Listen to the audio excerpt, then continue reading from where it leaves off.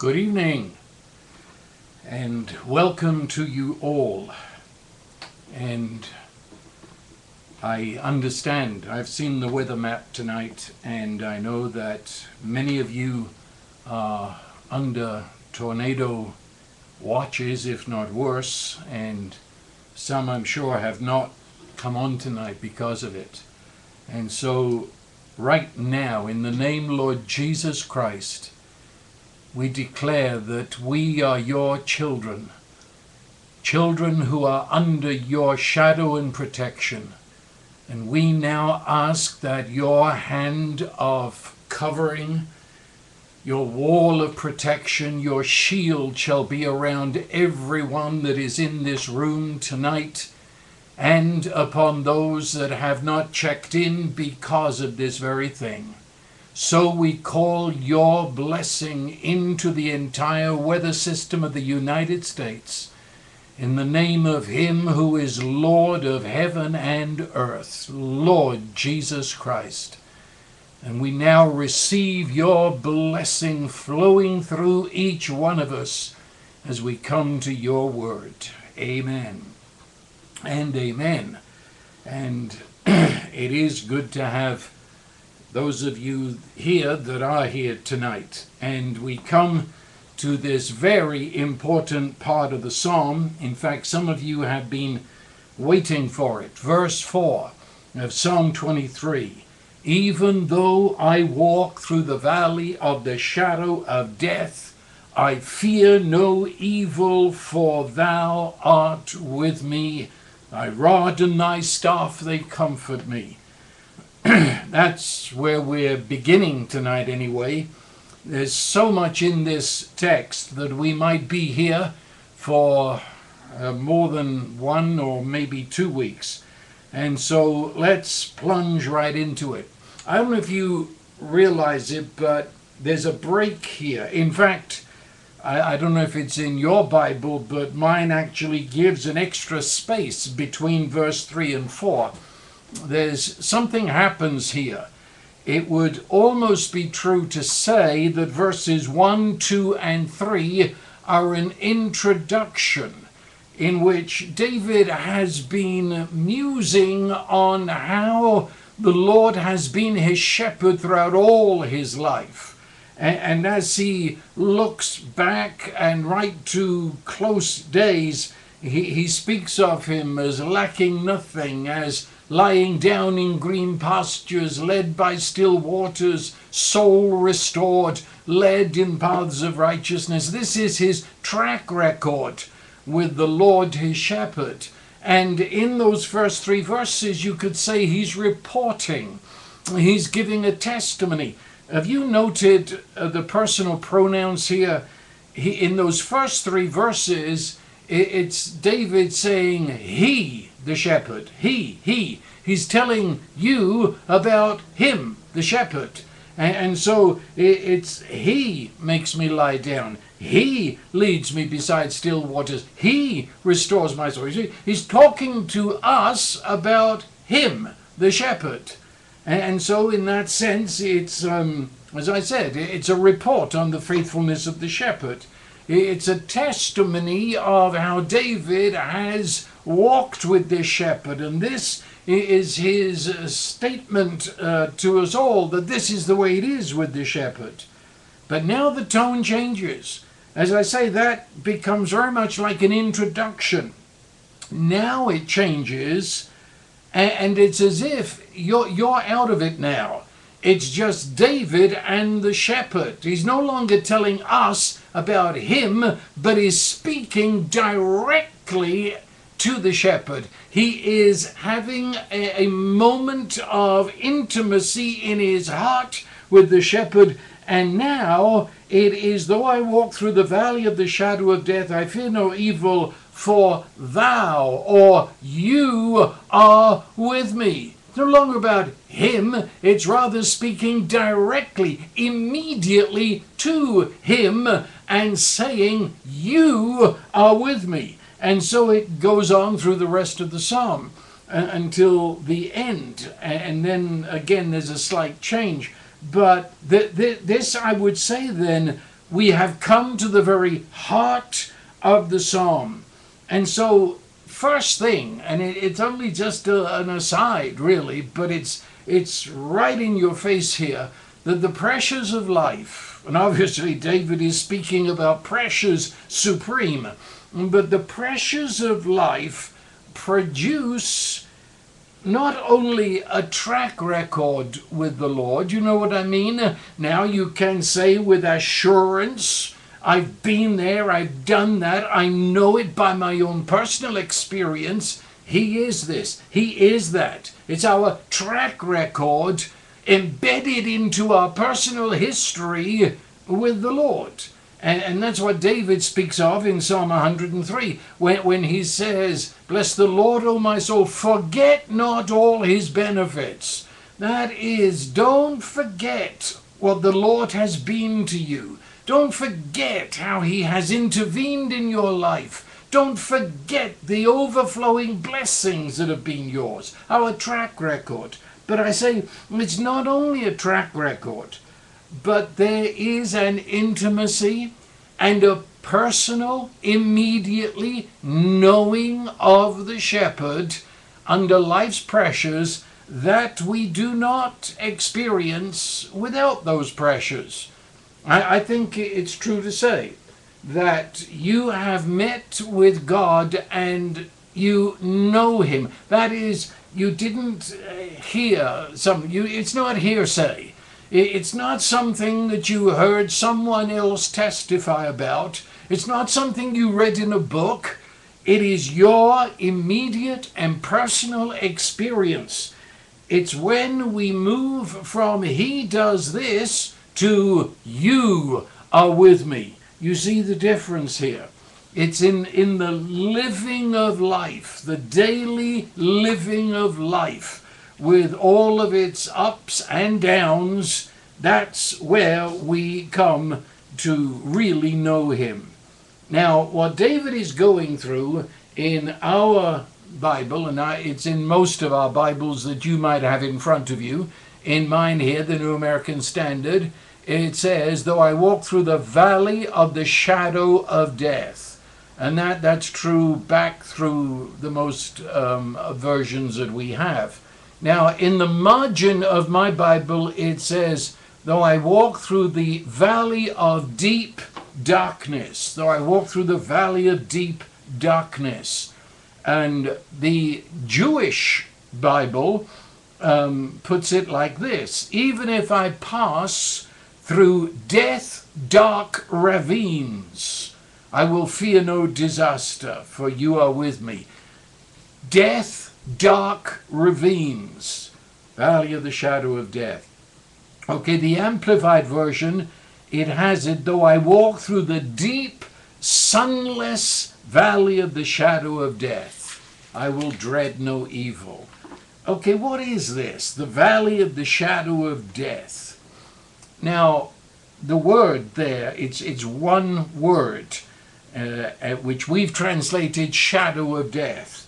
It's made up of two Hebrew words, and the first half means shadow and the second half means death, from which we've translated shadow of death. But the emphasis is on the shadow part of it, or the dark part of it.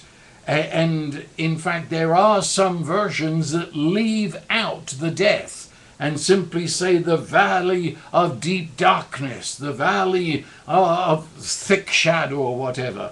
And so as we toy with the word death, we are emphasizing the word shadow with its ideas of darkness. And so we could, now I'm going to take some little time here, because of this phrase is of vital importance. It could mean death shadow. Feel these, because these are all real possibilities of what this word means in English. Death shadow, or deep shadow, or shadow of death. Well, that's pretty obvious from a deep shadow, a death shadow, shadow of death. But then it could mean thick darkness, or thick gloom, or deep darkness, a very deep shadow. As you go through the scripture, this word is used more than once in the scripture, and it's used to describe physical darkness. You remember when Pharaoh, in that last, before one plague, when there was a great darkness that came on the land, you couldn't see a hand in front of you. This is the word. It's a deep darkness, a physical darkness, but it also describes a spiritual darkness when within you, where you perceive reality and truth, you can't see a thing. It's a spiritual inner darkness and a darkness of understanding. And so it's also translated in the scripture for a dark, gloomy expression. It's the kind of thing when a person just, they look it, they walk it, their face expresses hopelessness, despair. And in the scripture, they use this word to describe such a countenance or face. It also described in the scripture as a dangerous land.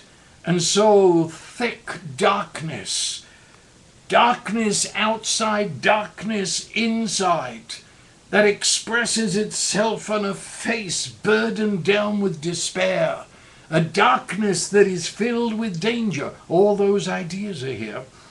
It also describes in the scripture, if we had an hour I could turn to all these scriptures, it describes the darkness of eyelids that are tired from weeping.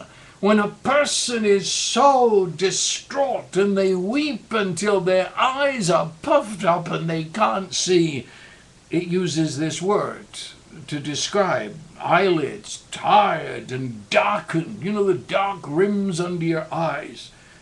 And as I've said, and let me say it again, a thick darkness, and is used in the scripture to describe the darkness at the bottom of a mine. Now, I've got experience of this. When I was in Johannesburg, South Africa, someone took me down into the gold mine. You might have heard of the Kruger Gold. Well, they had connections, and they took me down into the bowels of the earth, to the bottom of the Kruger Gold Mine.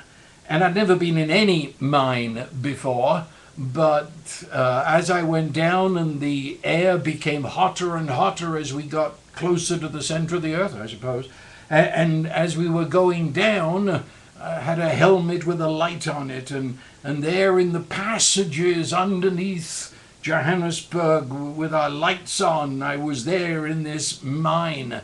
And my friend said, now turn off your light. I want you to show what darkness is. And I turned off my light. I have never in my life been in such darkness. I literally put my hand on the end of my nose and I couldn't see it. It was thick darkness. And that word is used in the scripture to describe the bottom of a mine. So you understand, there's darkness and then there's darkness. And this is the deepest kind of darkness. It is used in the scripture to describe the abode of the dead. The Hebrew had little light on what happens after death. And they looked at the grave as the place of darkness, the abode of the dead. And this sort of tops it, it describes the darkness that was prior to the creation, before God said, let there be light. Now, can you imagine that? This describes the darkness that was there before light was there.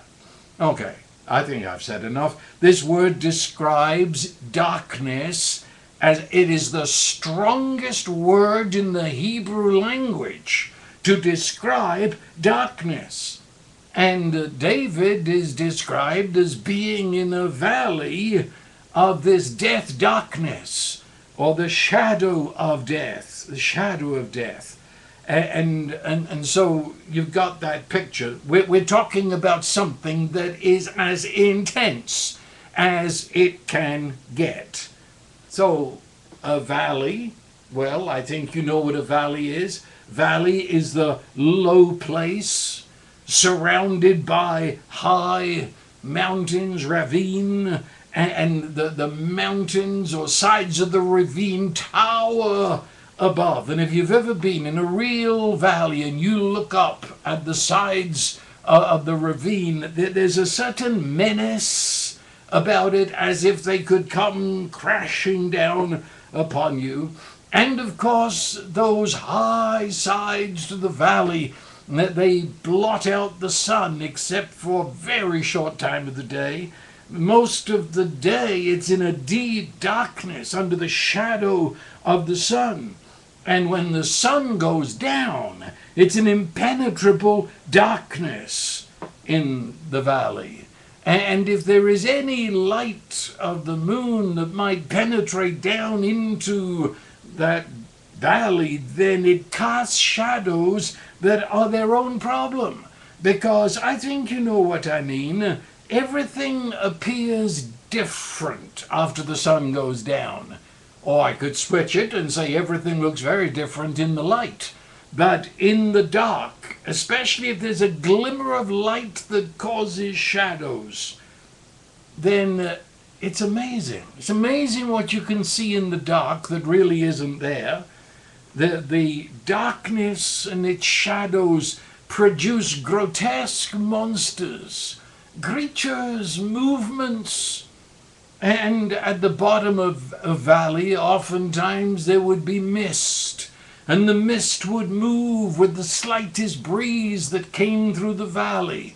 And so there's movement, but of course it's the movement of air swirling the mists, the fog. And if there's any sound, it's exaggerated in the valley as it bounces off the walls of the ravine. And of course it's not a nice place. The bottom of a valley, a deep valley hidden from the sun, it's a place where the very air is stale. It's got plants that grow there that grow nowhere else because they grow without the sun's rays upon them. It's dank and it's stale. It's moldy down there at the bottom. Dank, dirty swamps and marshes can accumulate there. And it isn't so warm either at the best of times down there at the bottom away from the sun. But at night it's unusually cold. I mean, do you get the picture here? You're essentially seeing nothing, and if you do see anything, it's some moving shadow that describes something that isn't there. And the only sound you hear is the sound of your own feet and the feet of scurrying night creatures, or an occasional shriek of a night bird. You know, cold, a terrible sense of alone, abandoned. It's the valley. And when you add to that the valley of the shade, the valley of the shadow, of deep darkness, death, all those words.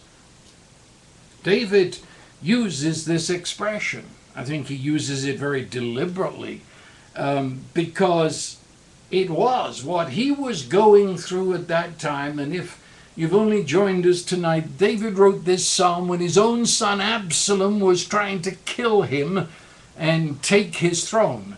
And David has had to evacuate Jerusalem, and now he's basically a refugee, and he's moving out into the eastern wilderness with just those that were faithful to him, for the majority of his people have turned to Absalom. And so darkness of death, that's very real for David. Real possibility of physical death. Very, very real. But the word death, however you might use it, it's not always the end of physical life. Death is seen essentially as loss. Yeah, you've got to include in that idea loss in the sense it's the end. That is, there's no way out of this. When I say death, it's terminus. You're faced with something you're not going to escape. Death. And so David is facing loss. Loss. Feel that word. And loss in the sense that there's no way out of this. There is no escape. This is the end. This is curtains. This is no way out. He's lost his home. Feel that.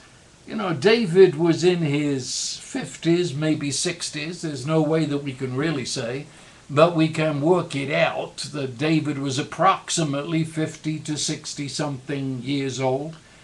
And Jerusalem was not only his home, the place of the royal palace, the place where the Ark of the Covenant was.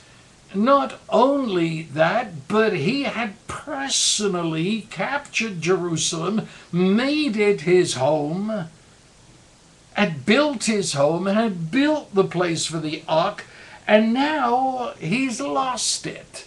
And his son is going to sit in his home, sleep in his bed, lay claim to all his possessions, everything that had the mark of David, the fingerprints of David, now will be Absalom's. And his bank account seized by Absalom, all his wealth has gone.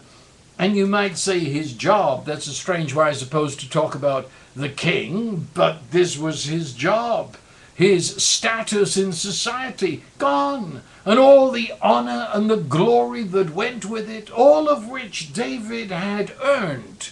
By which I mean he wasn't born to the throne. He was born a shepherd lad. He was peasant class. And it was a marvel of God's purpose that he ends up being king. And so he's earned his way with the gift of God combined, and he's gone. I want you to feel this. Gone. I mean, he sat down to breakfast this morning as king over his people, king in his palace in Jerusalem, king who could walk amongst his possessions. And as the sun goes down, he's lost it all. It's gone, and he's fleeing across the mountain into the eastern wilderness, a refugee fleeing from the rage of his own son. He's been betrayed. The closest persons to him were all the time secretly planning with Absalom. David must have felt an absolute fool. It was happening right under his nose and he didn't know about it. And his closest, the name is very Eastern, Ahithophel, but if you can remember it, Ahithophel was David's closest counselor. That is, more than advisor as a position, Ahithophel was advisor to David, counselor to David, because they were friends. David describes them as going into the house of God together to worship. And now Ahithophel opens his hands and shows that he's been conspiring with Absalom all the time. And he's gone. He threw David out like trash, threw him under the bus. And David feels so stupid, he thought he was his friend. And not only stupid, but angry. He's been betrayed, stabbed in the back. All of that is going through his mind right now. This darkness that seems to claw at David, it's caused by bitter, angry people seeking revenge. That was Absalom. It had been building up for years, the hatred for his father. Now it's come of age, and he's going to get David and pay him back for being a bad father. And Ahithophel, he'd got his own reasons. It's a story all by itself.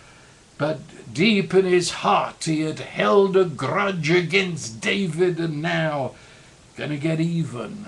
And all of them driven not only by bitterness and revenge, but they're driven by greed. They're drooling at the mouth. They can't wait to get their hands on David's property and home and money and so on and so on. Betrayal, betrayal. That word cuts you to the heart.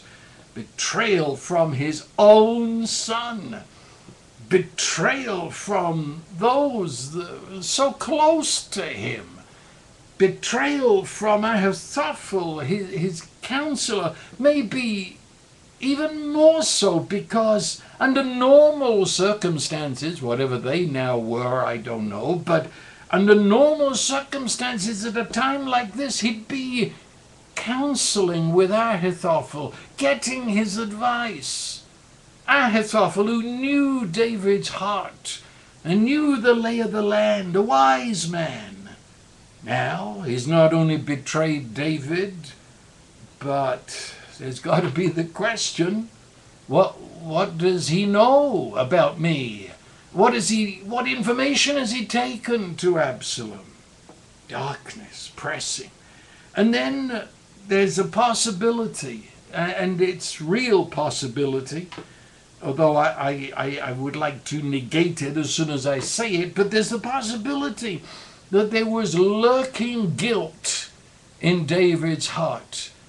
His fall when he had the affair with Bathsheba, and when he's the instrument that brings about the death of Bathsheba's husband so he could marry, you know, that whole sordid scandal that's recorded in Scripture.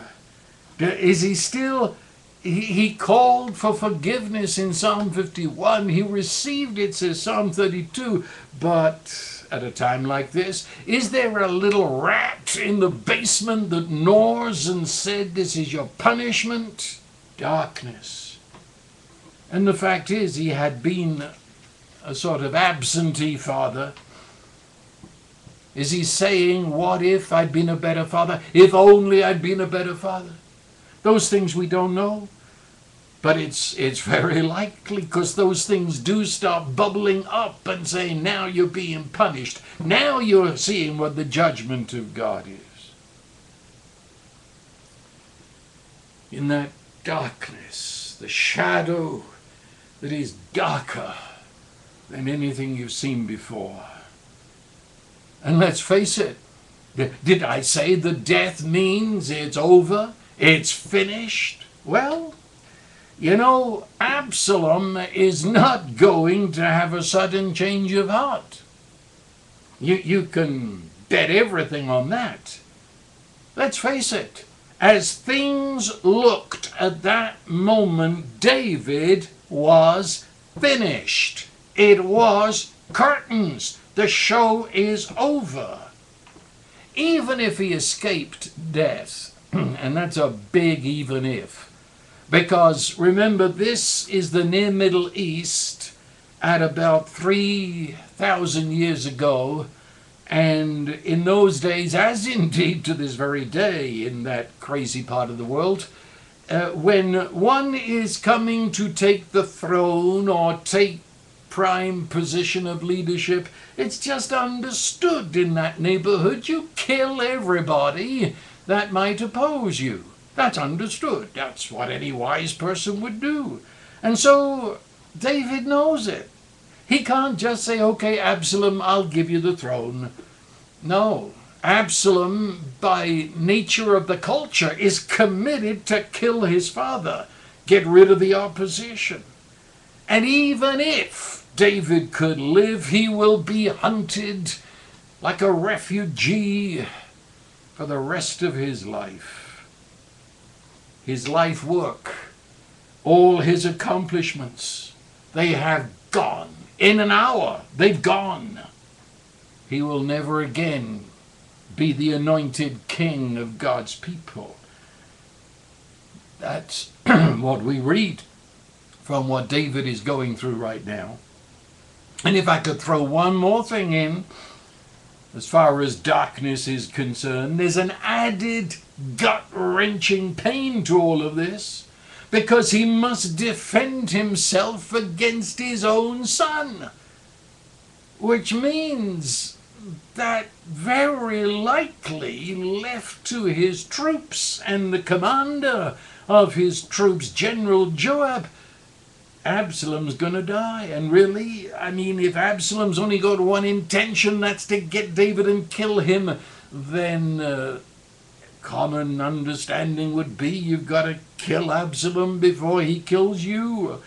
But that ripped David's heart. He would rather die than kill or have his own son killed. And he's already said to Joab, the general in command, please spare the young man. And Joab looked at him like he was crazy. Are you mad? Oh, yes. And then he speaks of something else in the darkness. He calls it evil. And really, evil is it's an umbrella word. It means that which is anti-life. Evil seeks to kill. It seeks to shred. It seeks to take apart life. I mean, physical life, mental life, emotional life, spiritual life, if it could. Evil, it's that energy of anti-God. An anti-God purpose. It's anti-human. It's anti-human society. And so it ever seeks to destroy peace, destroy unity, destroy harmony, produce chaos. One of those translations I read, they quote it as disaster. I will not fear disaster. Well, yes, that's an okay translation. Just multiply it by 1,000 or 2. And lurking in the darkness of this valley he walked through, he felt every form of evil. And it's menacing and it's pressuring. It threatens destruction and chaos, loss and death. Everything that David had control over this morning is gone by this afternoon. He controls nothing. Nothing. He writes another psalm that is from this time. Only this specifically was written not only about this time in general, but about his dear friend Ahithophel, the man who betrayed him. Psalm 55. And there he writes, "My heart is in anguish within me.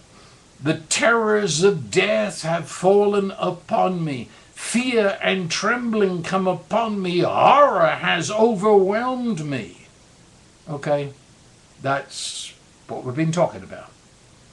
And I said, verse 6 of that psalm, and I said, oh, that I had wings like a dove. I would fly away and be at rest. Behold, I would wander far away. I would lodge in the wilderness. Well, I think every one of us have said words like that. Oh, for the wings of a dove, that I could get out of here. That life as I know it right now would stop being.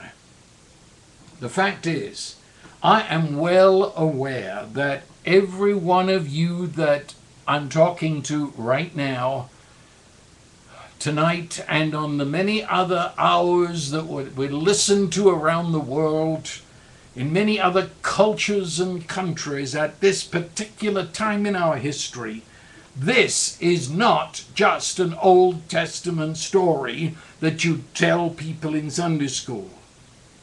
This has happened. Maybe it has happened to you in the last days, last weeks and months, when there's been a loss of job and it looks like the end.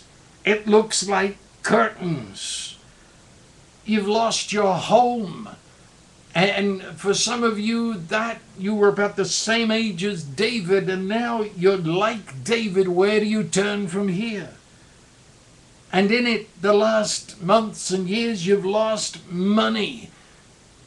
Maybe you've lost your retirement, and you could make a case that David had lost his retirement. And others, which could happen at any time in anybody's history. But you've lost your children. Your children have walked out on you. Some of you have lost your health, and you've heard the doctor say, no hope, it's over, it's finished. Others of you know what betrayal is. You know the entrance of chaos into a situation where but a few hours ago was harmony and light. You understand what I mean? This touches all of us. This that David went through is the common experience of every one of us. Now, the shadow of death, this deep darkness which is described as shadow. There's a sinister suggestion here which I'll pick up on later, but let me give it to you here. Because shadow, this very same idea that's here, it's elsewhere in Scripture. It's a covenant expression, which means to welcome someone into your home and give them covenant hospitality. It's used in Psalm 91 of believers who are in the secret place of the Most High, who dwell in the shadow of the Almighty. That means you come into the Almighty's house, into his home, to share all that he has. And as I say, it's a covenant expression. If a person is in need, you bring them under the shadow of your roof. Do you understand? That word is used here only in a terrible and sinister, horrific way, as if the deep darkness of death is opening its hands to you and saying, come and be my guest, I'll give you everything I've got. There's a seduction here, there's a luring, a sucking into the darkness.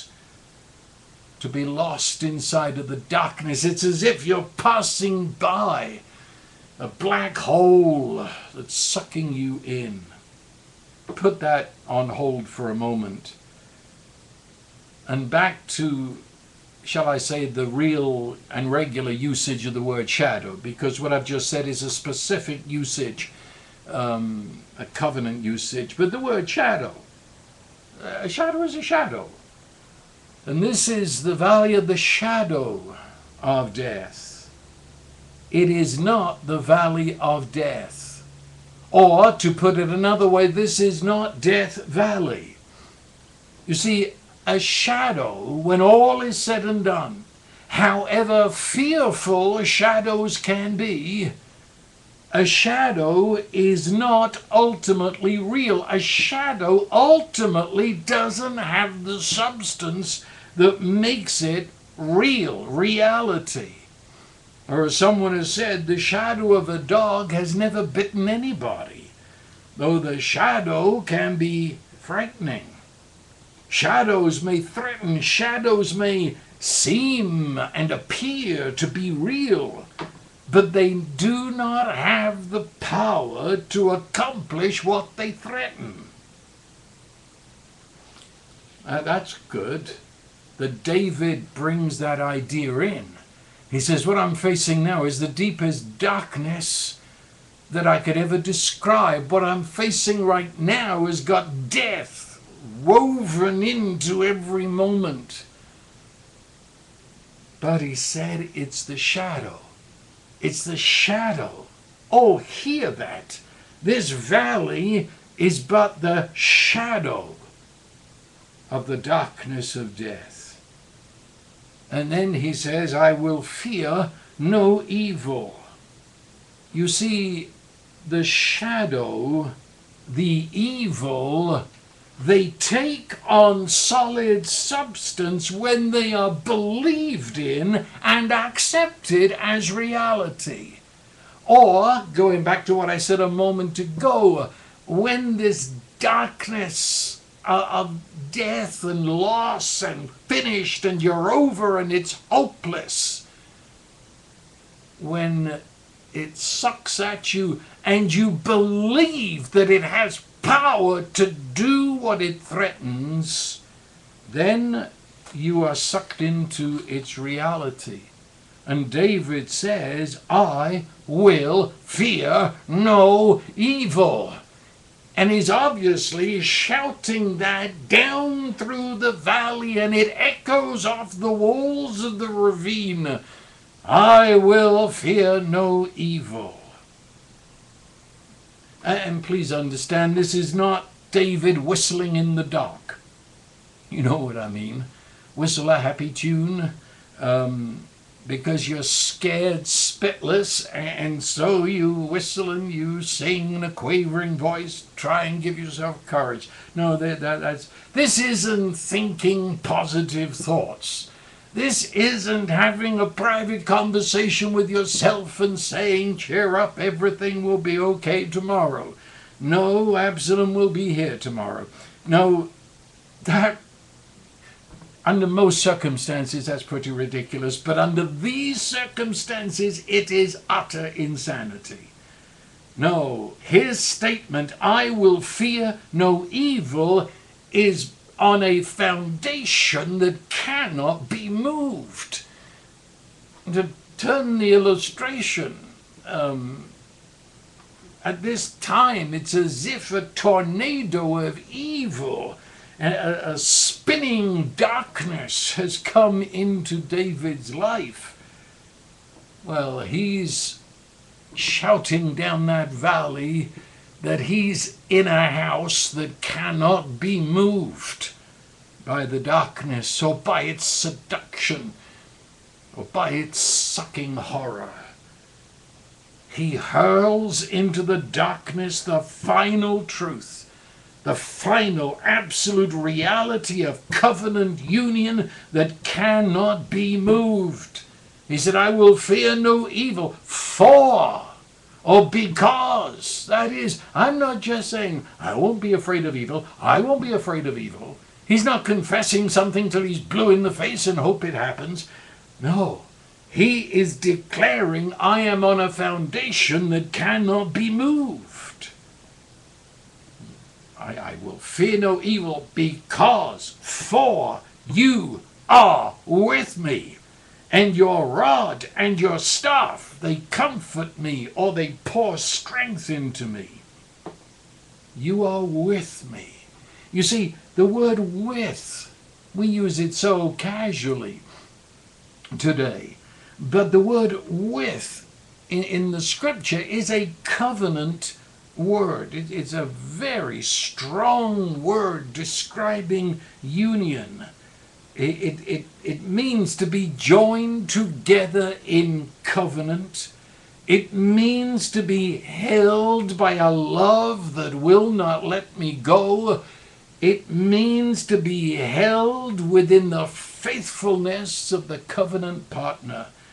When he says, you, shepherd, you are with me, he was saying we are bonded together by the covenant blood.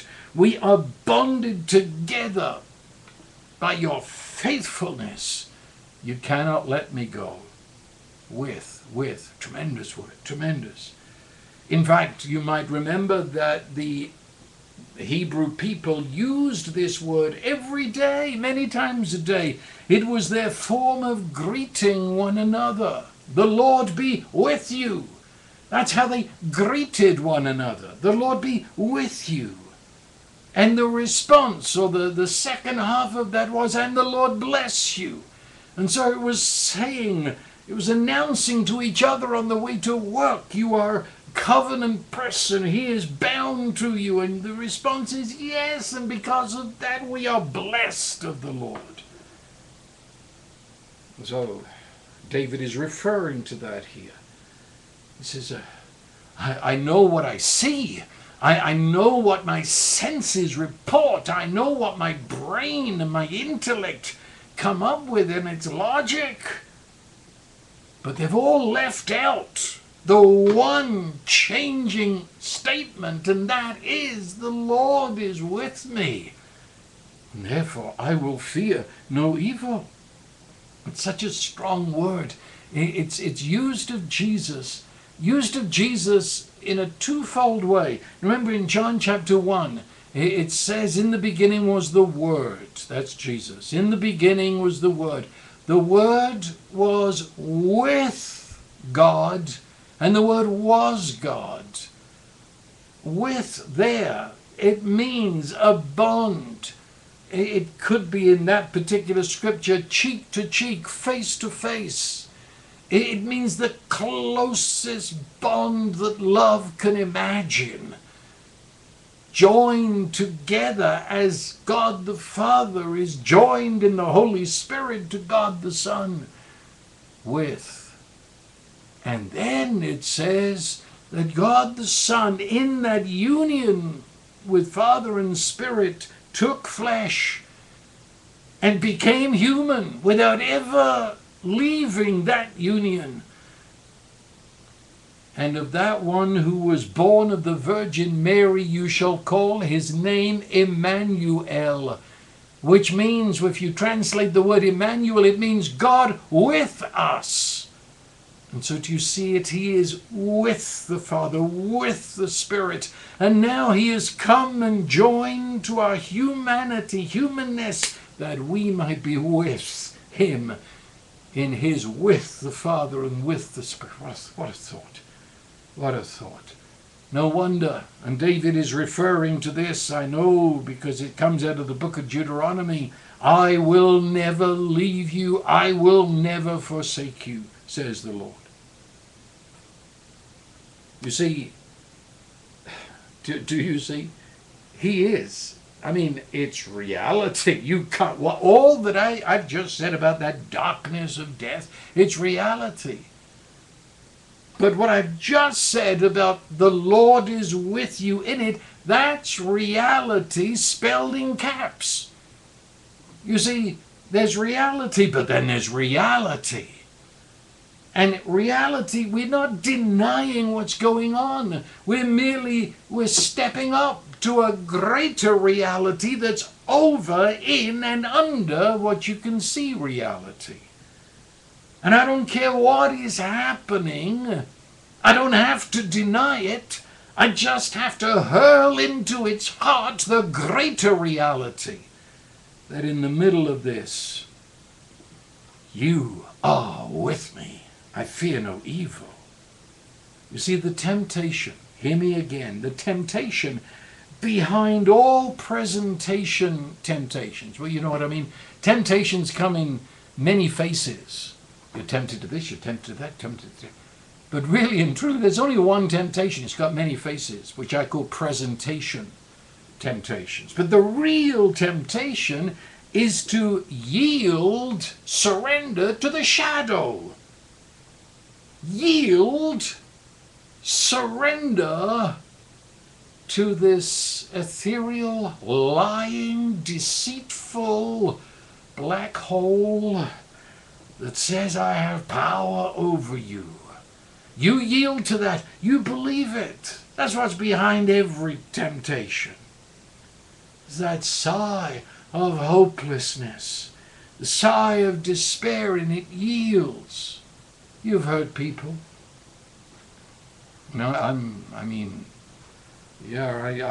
been in this valley.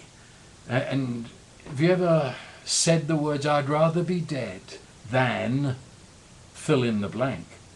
Whatever loss, that is, if I lost this or lost that, or I'd rather be dead. That sliding, you're feeling the suction of darkness. It's yielding to the darkness. Darkness has won. It's over. And what's ahead of me is unthinkable. I'd rather be dead. No. Fling it like a divine sword into the gut of this monster. I will fear no evil, for you are with me. And that's a hope. That's the only hope on the planet and in the universe. This is hope. This is expectancy. Expectancy in the God who has covenanted with us. And without that hope, then indeed this death shadow takes form and substance and real power. He says, your rod and your staff, they comfort me. That is, he said, you're with me. And like a little sheep, he looks up and he sees hanging on the belt of the shepherd is a rod. What's a rod? Well, maybe it's a weapon. It could be a weapon as, one of the martial arts might use a stick. But most of the time, this rod was carved off a tree, a big limb of a tree, and carved into a club. And now the shepherd was an expert user. That was his method of warfare. He had two. One was his slingshot, and the other was his club. And he wasn't just, he's not wailing the club. Rather, he knows how to use it. Fight off every predator, whether it be a human being or a sheep enemy. Help those enemies if the shepherd ever draws on that club. And the little sheep looks at that swinging club as they walk together through the valley, and he says, your rod, it comforts me. I'm protected, whatever those shadows are suggesting, whatever those noises I hear in this dank, foul mud that I'm putting my feet in now. I know you are covenantally bound to me, and your club is my covenant club. And your staff, the word staff means support of every kind. But the staff essentially was that, would you understand if you come from a farming area, the crook?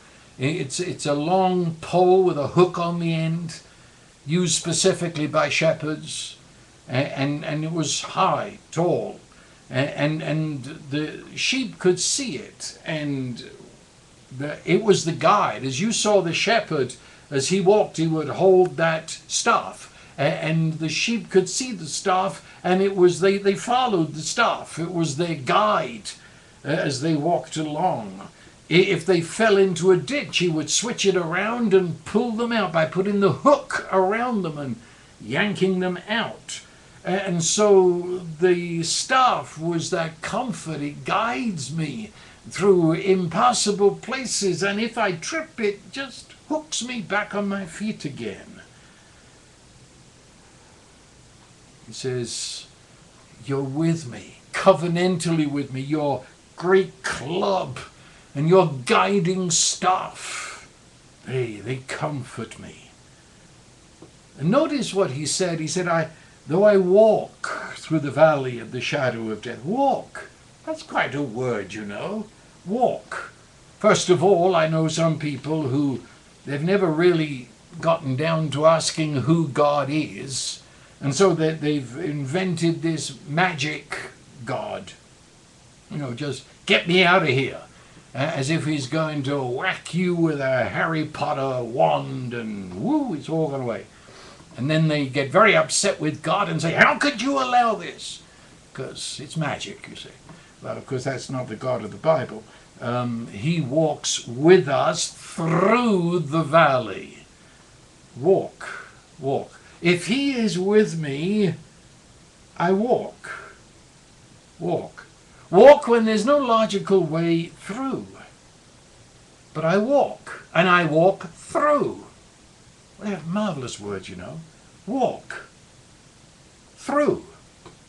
It means that I don't run in panic. Fear, it can do strange things to you. It produces this adrenaline rush, but it's panic and anxiety and worry and despair and hopelessness, and we just run, and we run blindly. We're terrified, and we crash into the rocks, we sprawl over them into the mud, and we hit the branches of the tree, and we fall into holes because we're in a panic and we don't know what we're doing. We've just got to get out of here. No, I will fear no evil. And so we walk, me and the shepherd, we walk through the valley of the shadow of death, step by step by step. And because he's the shepherd, he's the center of light. And therefore he casts his light upon the rocks in the way and the holes and the branches. And we walk in peace and in safety. And we go through it. Through it. It comes to an end. It's a marvelous thing. It's true. What do I say to persons that are right in the middle of this right now? Very quickly. And as I say, we're going to pick right up on this next week, but let me give you a very quick, because I think you've picked up a lot already anyway. But in the evil day, as Paul calls this in Ephesians 6, the evil day, what does he say? Fasten the belt of truth. I would, if I could get a hold of you right now, I'd shake you and say, put on the belt of truth. Because if there's one thing in the valley of deep darkness, in its moving shadows, and its sucking threat of death and loss, the one thing about that valley is lies, lies, lies, and deceit. Realize the truth. Or as Paul says, the most important part of your armor as a believer is the belt of truth. And what is the truth? You have it 1,000 times better than David. And that's not Malcolm, that's Hebrews. The book of Hebrews says we are under a better covenant. And Jesus said of this age in which we live, called the age of the Holy Spirit, he said, it is better for you that I go away so that the Holy Spirit may come. We are in a better covenant. Can you imagine? You are in something better than David ever knew. Better, better. And what is it? Jesus said of the Holy Spirit, he is with you. He shall be in you. That's better. The truth, the final truth, this shepherd is not only with you, but he became human, and by the Holy Spirit is at this moment in the middle of your valley. He is in you, totally sharing your experience, and he is your strength. And of course, where Jesus, the Son of God, is, there is the Father and there is the Spirit. You cannot split up the Holy Trinity. And therefore, if you can hear me, there are 4 persons walking through this valley. There is the I Am, who is Father, Abba, Daddy, Son, Lord Jesus Christ, and the Holy Spirit, and you. And you are in him, and he is in you. I mean, can you grasp this? This is the truth. And the Holy Spirit within you now at this moment, he is the personal God's strength that has been made yours through Jesus by the delight of the Father. Strength to walk in step. Strength, ability to walk in step with Jesus the Son and with Abba. He joins you into the circle of divine love. Right at this moment, in the midst of your darkness, stop, time out, realize the truth.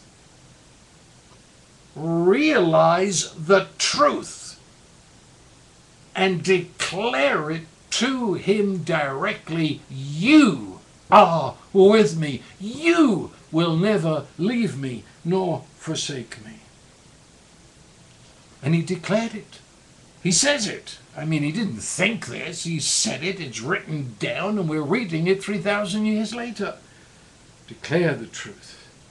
Declare it in the face of seduction of darkness that wills you to believe that the darkness is the only reality. Hurl this into the curses that men have said over you when they've pronounced you've only got so long to live. And when you look at a tangled mess of what you have lost, hurl this into it and say so. You know, the book of James says that our tongue is the rudder by which the ship is steered. We say so. We say so. And in choosing to deliberately, intentionally rest into the reality of the Great Shepherd, we find that we walk through. And in walking through, everything was restored to David. And the testimony of Scripture is that when we walk through the valley, in with the shepherd, and he in us, there is a restoration of something greater than we lost. Anyway, I can't say any more tonight. I've gone over time.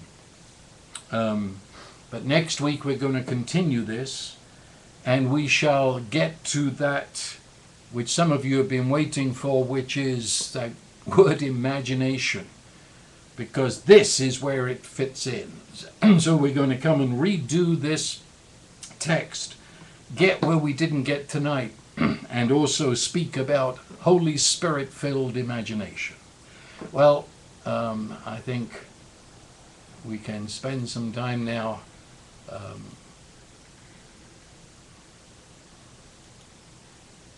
okay, I did it. So, as I've said before, keep your questions and sharing to what we're talking about, and I'll try and read them all. Malcolm, is there any way we can avoid going through the valley of the shadow of death in our life, or is it part of our life experience designed by Papa, and I come into experience and to know him? Let's put it like this, Cindy. It's no. Number one, we can't avoid it. Although we do pray, lead us not into the trials, we never look for it.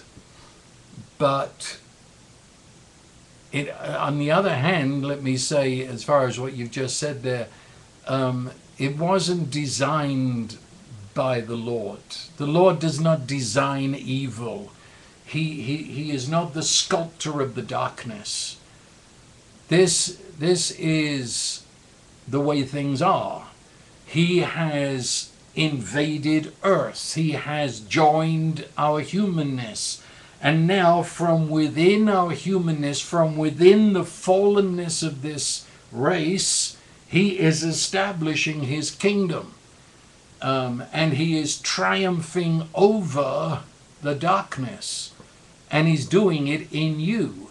So when you face the valley of the shadow of death, it's not because he designed it, nor have you done something to get yourself into it. It's the way life is. But everything that comes into your life, he who is your life, he who is your Abba, he who is the Son of God who loves you, gave himself for you, he who is the Holy Spirit dwelling in you, joining you to the Father and the Son, he will use everything in your pathway to reveal his faithfulness to you, have it embedded, etched into you, and in you and through you, to bring about the kingdom of God in the midst of the valley of the shadow of death.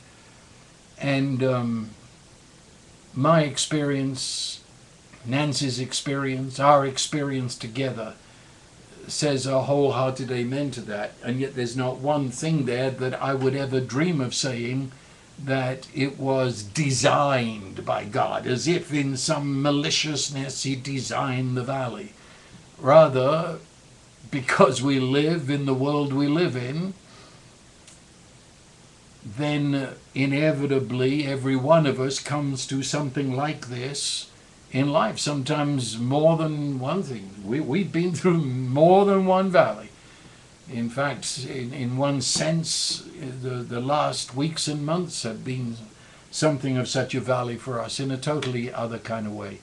Father didn't design that, but when he joined our humanness, he committed himself to walk through with us, in us, what humans experience, only now to do so with his strength, his faithfulness to covenant, and to reveal himself in this, and for us, in him, through him, by him, to establish the kingdom of God in the midst of it. Okay, apart from that, it will become another whole webinar. Eric, in the valley, does David walk through with his primary reliance on faith and hope in God, or with his primary reliance on his prior track record of experience with God? Good question, Eric. The fact is, the two go together. My faith, my hope in God, is based on the revelation that God has given me in Jesus, but that is undergirded by all the times in my life when I have had cause and privilege to prove that. And so in a dark day, at this time in my Christian life, I not only trust in the Jesus, in the Father, in the Spirit who has been revealed to me through the Scripture, through the person of Jesus, but also I've got a long track record that goes back to my teenage, that I'm still here. And I'm sitting here filled with the Holy Spirit, filled with the joy of the Lord and the peace of God. I'm here. And that's my track record. I forget not all his benefits. And so it's not either or, it's both. And therefore, the longer you walk in God, the more track record you have that is a sort of picture on the wall, if you like. It's your memorial on your shelf that, yeah, everything he said he is, he is. I proved it there, I proved it here, I proved it there. And I would suggest to all of you that you take time to you take time to make a book. Write down all the times of God's faithfulness to you, the little tiny things and the big things. It stands good in times of trial. And of course, yes, Cindy, he was, yeah, I should have brought the two together there. You did it here. That it was the shadow of death calling him, and he refuses to believe in that. That it had no essential reality, no substance, but rather he came and declared himself to be under the shadow of the Almighty. Okay. Sue. Malcolm, I lost my job over a year ago, put my life in God's hands to bring me new employment. He hasn't yet. Things are getting worse every day. When do I take things into my own hands?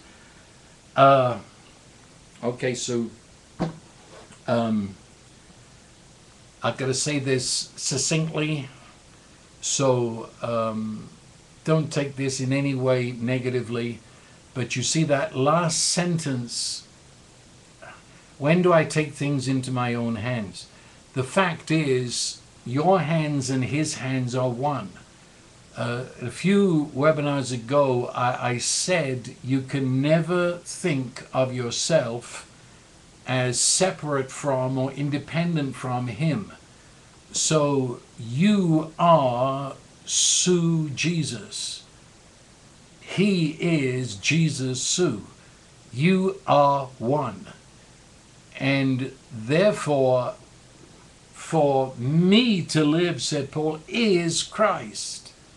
You are one and you can never be separated. Therefore, I'm not sure what you mean by take things into your own hands, but whatever you mean by it, it means that his hands are in your hands, and for you to take things into your own hands is for his hands to become involved. If it means that you start taking deliberate action to find a job or do something that you would like to do or whatever, you can be sure that that urgency, that want to that's inside of you, that I think I'll do this, I think I'll do that, is he thinking. And I would say to everybody, don't wait for some heavenly thing to float and drop in your lap, but rather get what I've just said to Sue, that if you don't have a job, you go out and look for a job, for it is Christ in you, walking in you into the job market. And if there's something rises within you, a creative urge to do this or do that, it's Christ in you thinking your thoughts. For you and he are one. Now really that should be a whole hour, but I hope you can at least milk that a bit, okay? Aha, Brandon, is there anything we can make this journey through the valley shorter? Nope. I can tell you this, though, that if you've got a hold of what I've just said and get a hold of what I will say next week, the burden of the valley will not be the same. In that Psalm 55 that I quoted from David, written at this same time, he says in that same Psalm 55, cast your burden on the Lord. And the fact is, the essence of the burden and the horror and the sucking maliciousness of the valley, once I've realized he's my shepherd, he's with me, and I cast it upon him, then really the hurtful pain of the valley is taken out of it. And so it doesn't get shorter, it will be as long as it will be. And he can make it shorter, but see, you're not controlling God. I know if you thought you confess stuff long enough, you might control him, but you don't control God, nor do you control life. So that's the whole essence of the Christian life. You give yourself into his hands. And yes, I've known him to make a valley shorter. But as I look back on life, valleys end when valleys are supposed to end. And you come into the place of fullness and realize that he not only was with you, but now he has so restored. But the valley can be, Jesus said, my load is easy, my burden is light. Because if he's carrying it in me, then you can understand it. It's not the same. Okay, Brenda. David must have received God's grace to be able to turn away from the seduction of darkness, despair, and human reason. Yeah, the psalm that we are going through inch by inch, this psalm is the grace that was given to David. And through David, by the Holy Spirit, through Jesus, is now given to us as an even better, grander grace than David had. But yes, yeah, again, you see, you have to understand, grace is not some odd thing that happens sometimes. You and I, we live in the continual flow of the grace of God. What I'm doing tonight is the grace of God. And one can never think of being alive and living apart from the grace of God. The fact you went to work today was the grace of God. The fact that you can have hope and peace if you didn't go to work today is the grace of God. It's all the grace of God. What we have to do is recognize that he and I are one. This grace is, and now begin to act as if that's true. Okay. Woodsy, I feel so upset over my son isolating himself from us because of his mental problems. Incidentally, we're praying for that son. As a mum, I feel such sadness inside. How can I apply this? By giving your son totally into the hands of the shepherd. The shepherd. And in this sense, I say Father and Son and Holy Spirit, the I am. And I want to say this very, very carefully, underlined in red. He loves your son more than you do. He loves your son where your love cannot penetrate through that mental illness. Your son is held in the embrace of the Holy Trinity, who is at work in him and his mind and emotions right as we speak. And therefore, give your son into the hands of the Trinity, or as Psalm 55 says, casting your care upon him, and then dare to thank God that that is so, and begin every time your son comes to mind to thank the Father, thank Jesus, thank the Holy Spirit. You are now working in my son's life and mind and emotions. And you will find the joy of the Lord and the peace of God begins to take over. And let me warn you ahead of time, that will feel illegal. You will feel as though you should not have joy and giving thanks, and you will feel that you shouldn't be at peace.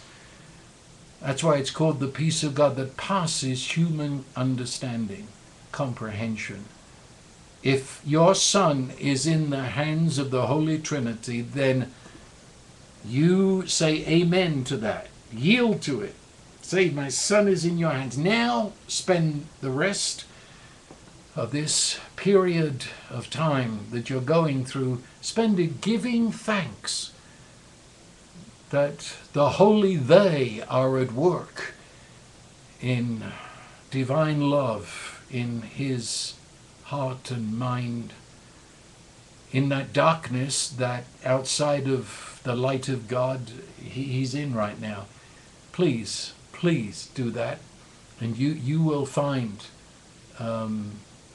this miracle, there's another word for it, of joy in the midst of where joy cannot be, but it is.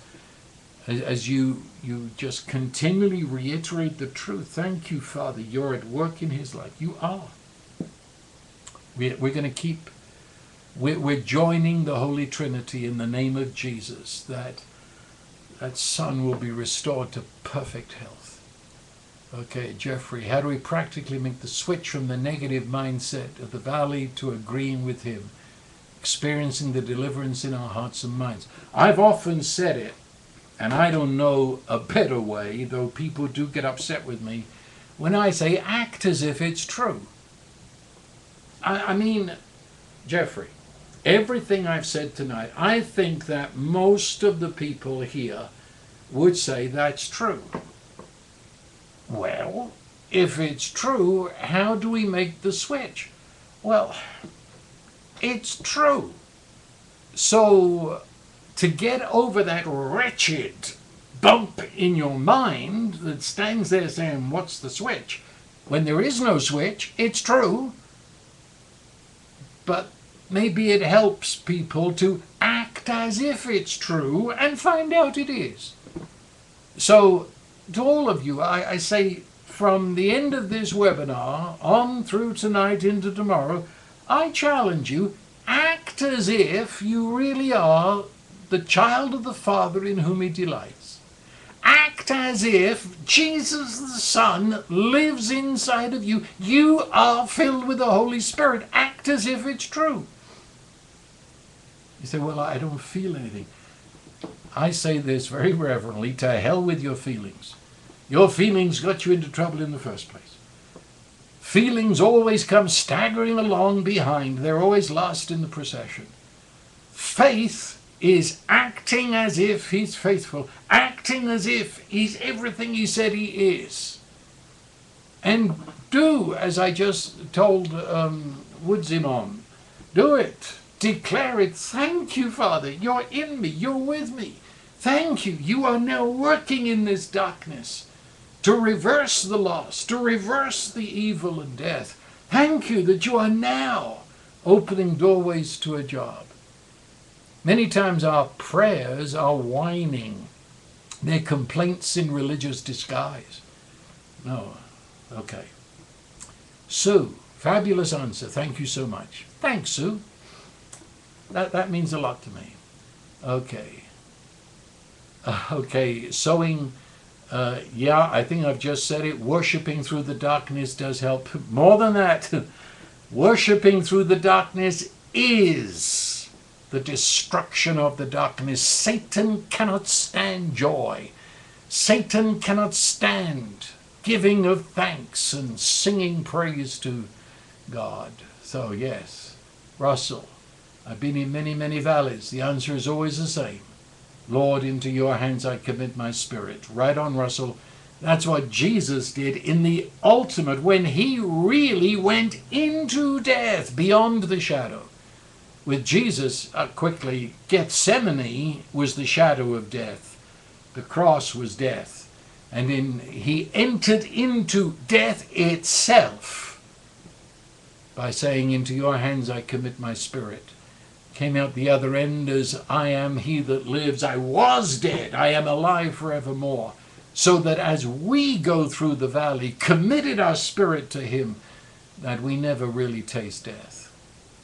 Okay. Cindy, act as if, again. Okay, thank you, Woodsy. His name is Joe. Now we know who we're praying for. Tom, can we learn from other people's walk through their valley? Up to a point. You'll know I am very slow to give my testimony to certain parts of my life. For one reason, people try to copy it. And then they got all upset that it didn't or isn't working the same way for them as it did for me. And so I can share, and other people can share with you what happened to them, but zero in on how he was faithful to them. Not on the particulars, not on the uniqueness of their experience, because their experience is theirs, not yours. And so yeah, I do listen to other people's experience, but I don't bother so much with how it happened to them or how they felt in it. That's personal to them. But I do hear that he was faithful. He came through. That's why the Bible is full of stories of people. Eric, what's the difference between acting as if and pretense? Pretense is when it isn't true. You're pretending it's true. I say act as if because it is true. And I suppose you could make a case of we are, what I'm talking about right now, I suppose, I'm thinking out loud, you could turn this whole thing for 24 or 48 hours into a game of let's pretend Jesus is alive, you know. That's just to get over our stupid, thick brains. Try and fool them, acting as if. But really and truly, if you're going to get down to it, if you're pretending, you are pretending to be who you're not. Where I'm saying is, for goodness sake, start acting as if you are who you are. Okay? Colony. Jesus walked through the valley of not the shadow, yeah, but death itself. Conquered death. So any shadow of death we face is a defeated shadow of a conquered death. That's a beautiful phrase. I'm going to remember that. A defeated shadow of a conquered death. Right on, Colony, right on. Years ago, I had to take your advice about God loving my son more than I did. Later, I received a letter from you that said only God can soften a heart. On the outside of the letter. Amen. I've said that to a lot of people. Okay. Is acting as if really the practical way we... Yes. I mean, if you As I say, people do get very upset when I say that for some reason, but it's simple. You know, I've often said, how did Peter get out of the boat and walk on water? Have you ever thought of that? If you're in a boat in the middle of the lake, how do you get out of the boat to walk on the water? Normally, if you're getting out of a boat in the middle of the lake, you go head first. Or you take a jump. But if you're getting out of the boat to walk on the water, you put one leg over the side, expecting to hit something solid. And then you bring the other leg over, putting all your weight on the first leg. Okay, he acted as if Jesus' word was true. That's all I'm saying. This is no big secret. It's nothing weird. It's just, is the scripture true? Is the revelation of the Father in the face of Jesus true?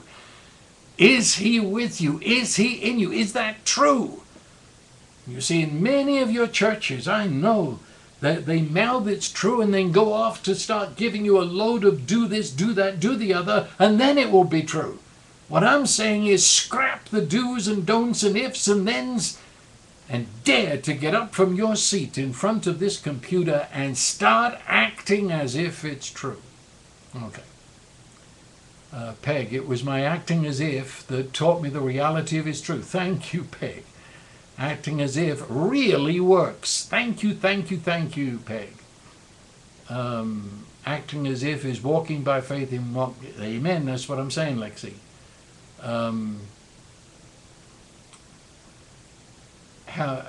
Isn't acting as if how we... Yes, you see, as I say, this is just a way that I have found of helping people to do all of these things instead of just walking around and around it. Okay, I think we've come to the end, and so let us now pray and receive the blessing. Father, we give you thanks for the final, absolute reality of the words that we have said and shared this night. And I now call your blessing upon every person that is in this room. I call this blessing upon them because it is true. And therefore, because it is true, I can declare it so over them in the name of the Father, and of the Son, and of the Holy Spirit, that from this hour they shall go into life in the strength of who you are, speaking your word and life into the darkness, and walking on into a path that grows brighter and brighter into the perfect day. So I give your blessing and declare that is the way it is. Amen. And see you next week.